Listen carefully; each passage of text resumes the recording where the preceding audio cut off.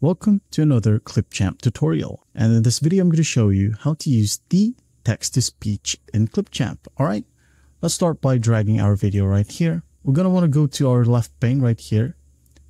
Then, going to want to click on record and create. And here, as you can see, text-to-speech is available. Just click on it, and a new text-to-speech will be added here on your timeline.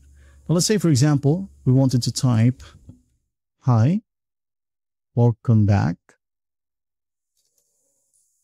then space. In this video, I'll show you how to use Clipchamp text-to-speech, period. Once that's done, just go ahead and click on preview. Hi, welcome back. In this video, I'll show you how to use Clipchamp text-to-speech. Alright, you can go ahead and change the voice right here by just clicking on the drop down. Alright, let's say for example we wanted to use this one, Brandon Multilingual.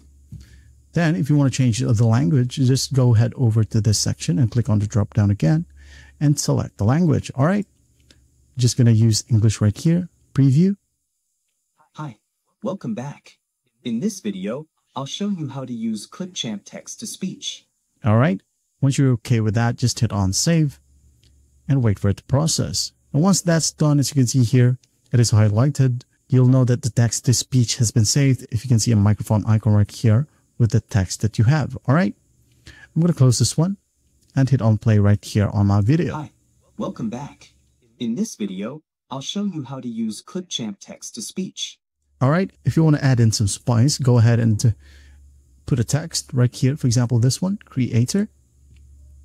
And I'm going to move it up until the end of the text-to-speech. Say, for example, I want to move it right here and tilt it a little, maybe. Then I'm going to play it. Hi, welcome back. Let's start to hi. Hi. I'm going to cut it, and I'm going to add in hi right here. Hi. Then welcome back. Welcome back. Delete. Welcome back.